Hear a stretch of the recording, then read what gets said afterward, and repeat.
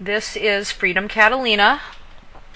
She is a registered quarter horse mare, a 4 or a 5-year-old, and she belongs to one of my clients, Cindy. Munchie, or Munchkin as we call her, came to me originally back in January of 2012 for some basic training because she was too nervous and spooky for Cindy to ride her out on trails. And actually, I guess then, even in an arena setting, she didn't like to have anything too distracting or anything moving around under her body. So working trail obstacles at that time would have been a problem. When I met Munchie, she was a very sweet, kind of an in-your-pocket kind of a horse, as long as you weren't asking her to do anything. Once you would start to pressure her to work for you, she had a bit of an attitude. So I did some ground foundation on her when I first met her, and then got her to a good place where Cindy was able to ride her. Cindy took her home for the summer, and then she brought her back to me this fall to do a little bit more training. So here we are, riding in just a rope hackamore, which is a piece of equipment that I like to ride horses in until I get them really understanding what I want.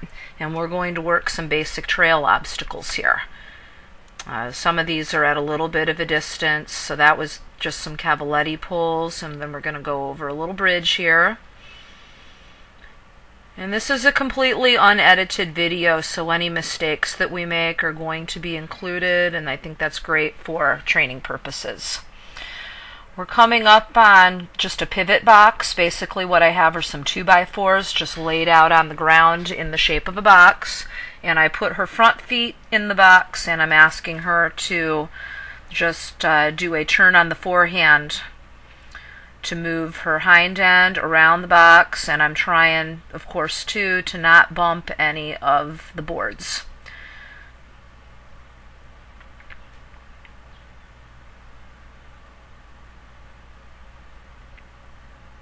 And so now I'm going to have her go, looks like I'm going to have her go the other way.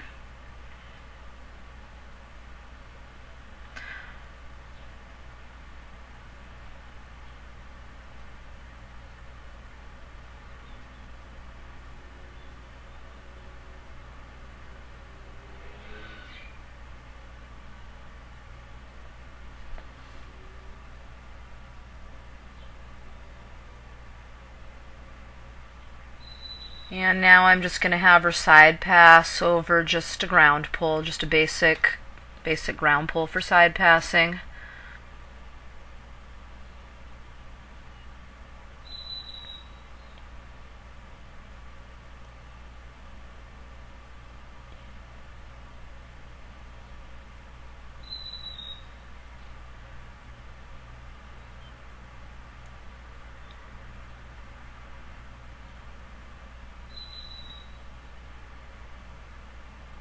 And I think now I'm going to have her straddle the ground pull so that I have 2 feet, one front foot and one back foot on one side, and the other front foot and back foot on the other side.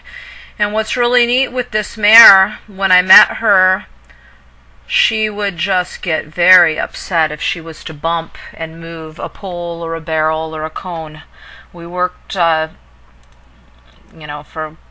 quite a few hours just on the ground at the beginning of her training, just building confidence with having different objects bump and touch and knock over underneath her body and against her legs, just to get her confidence up, because she really didn't like that in the beginning. And here it looks like I'm just having her do a little side pass, keeping her rear end towards the cone.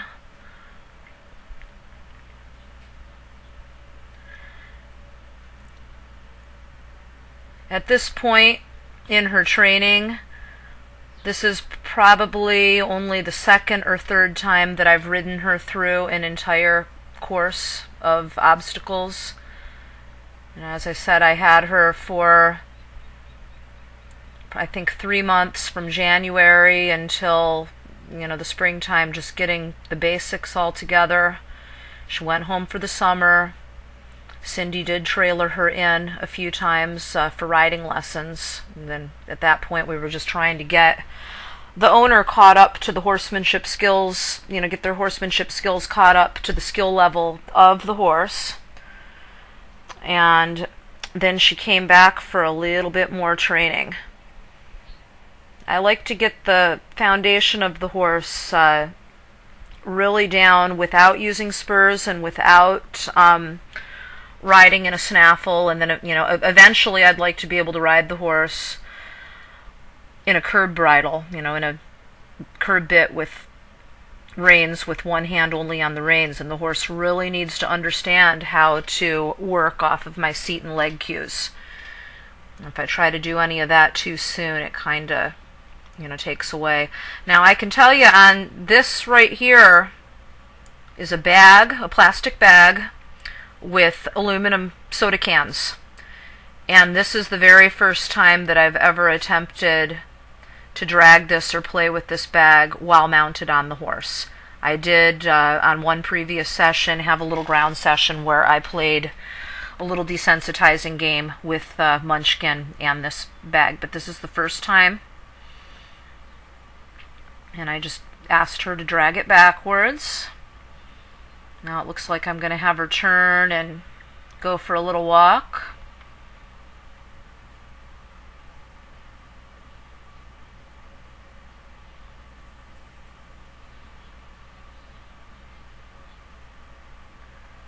And now I'm going to pull it in closer. And see, I'm kind of giving her a little reassurance there. She's licking her lips and saying, oh, okay, I guess we're going to live.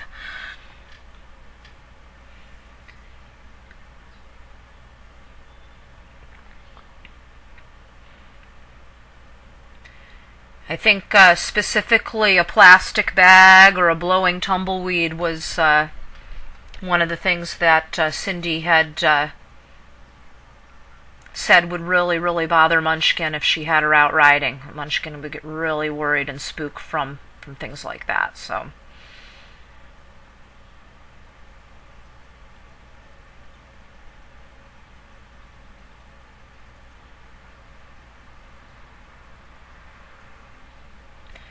And now I'm just going to go get rid of that. See if I can just kind of throw it over the fence.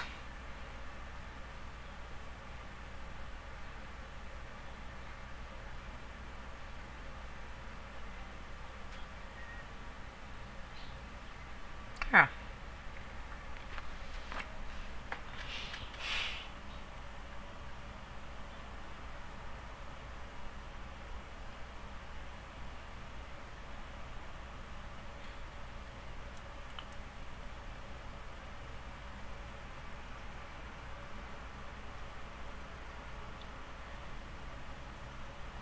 I think now what I'm going to do is have her back a figure 8 around these two barrels.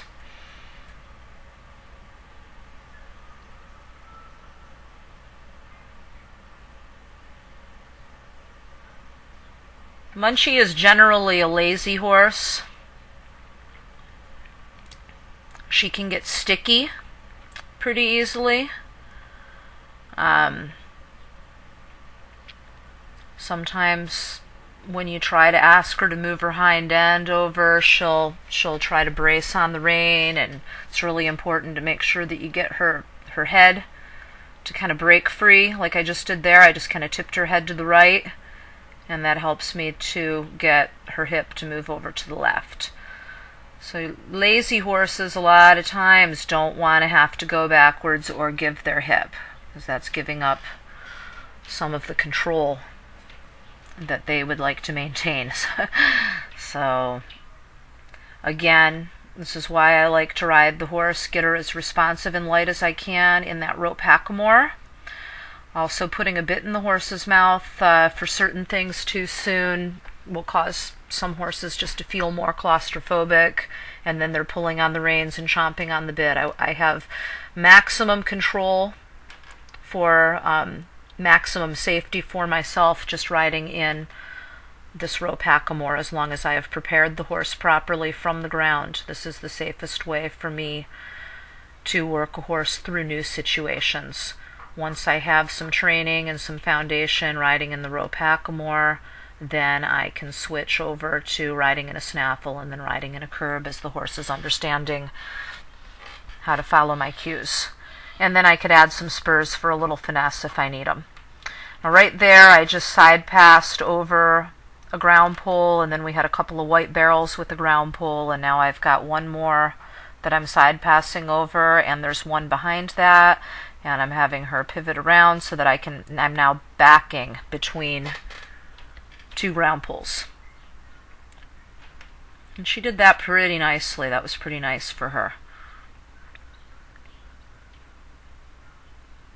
So some of these obstacles she's done in bits and pieces, during the course of training.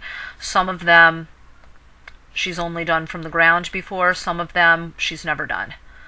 And it looks like I just kind of had her back into position so that I could now do the obstacle again, addressing it from her left side. And you'll notice in my training process, sometimes my body positions when I'm teaching a horse are a little exaggerated. It makes it really clear for the horse which way they can go when I keep that leg, further away while I'm pushing them over with the other leg and rein. It also is easier for riders that are learning to start learning things in a more exaggerated way, and then they can pretty it up later after they have a complete understanding of where they need to put their body parts.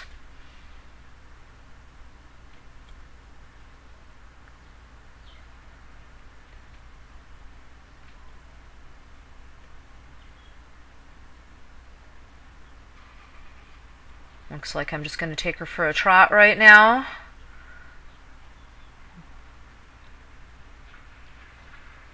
We filmed this video a month or so ago, a while back. I can't quite remember what I'm going to do, so.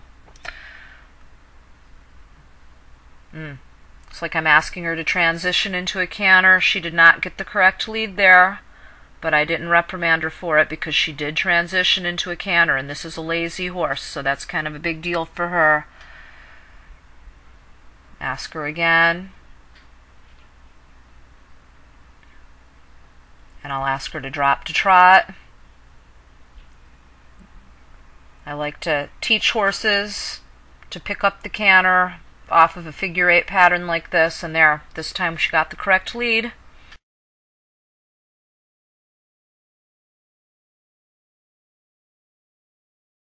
Pretty good job with the Munchkin.